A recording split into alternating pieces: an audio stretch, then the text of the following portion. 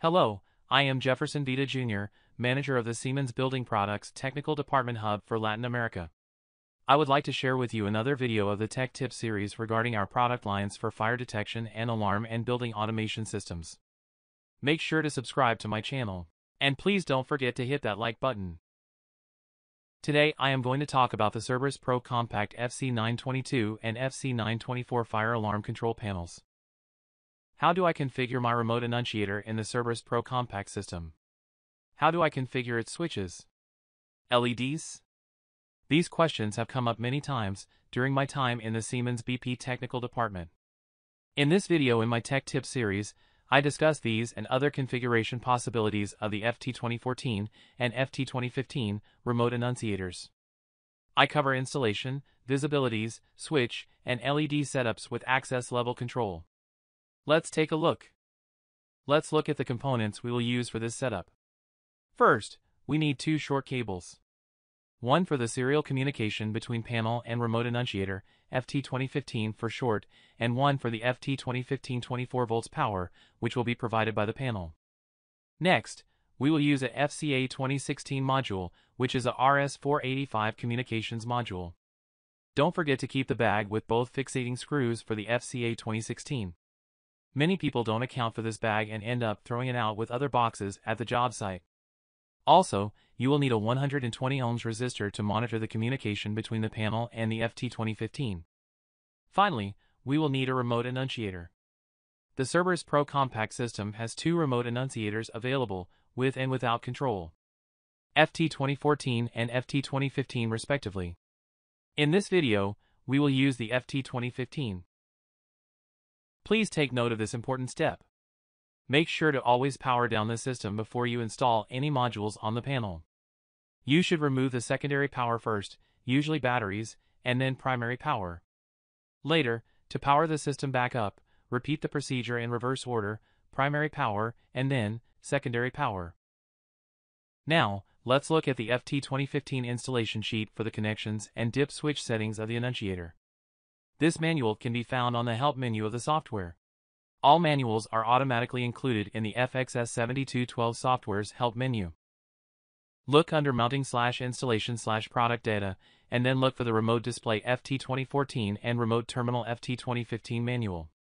Let's first go into the adjustment elements, so we can check out the address and the baud rate settings. They will have to match with the settings programmed later in the software, which will be shown in part 2 of this video. As you can see, switches 1 to 4 are for the address settings, and switches 5 and 6 are for the baud rate settings. Let's ignore the remaining switches at this time, since we will not need to adjust them for this task. You can set the FT2015 address from 1 to 15. I decided to set mine to 1. To do this, I have to set switch 1 to on, and switches 2 to 4 to off. Next, we have to set the baud rate. Again, we will have to match whatever we set here to the settings in the software later as well. I will set mine to 19,200 by setting switch 5 to on and switch 6 to off. Now, let's look at the connections for power and data. Look for the Class B setup, as this is how the FT2015 will be connected to the panel. As you can see, we can use the IN connector in the FT2015. Pins 1 and 2 are for 24 VDC power, positive and negative respectively. Pins 3 and 4 are for the data connections. Make sure to match A to A and B to B later when you connect it to the RS485 module. And finally, the 120 ohms resistor is connected across pins 3 and 4 to monitor the communication between the FT2015 and the fire alarm panel. Now, let's make it happen. Let's start by setting the dip switch settings in the FT2015 as described earlier in this video. First, let's set the address to 1. Then, let's set the baud rate to 19,200.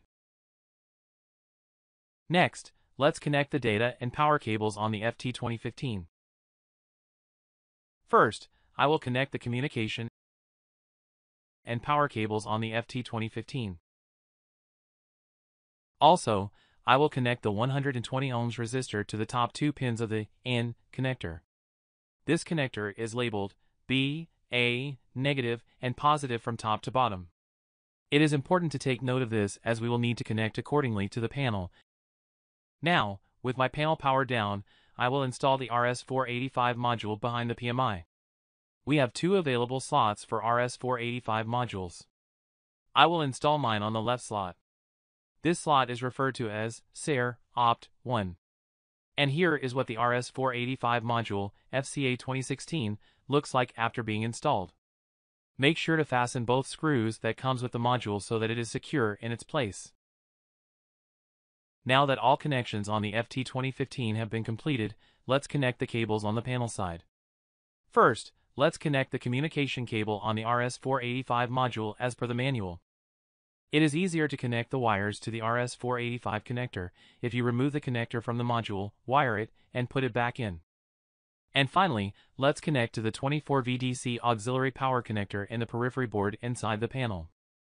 Again, it is easier if you remove the power connector from the panel, wire it, and connect it back.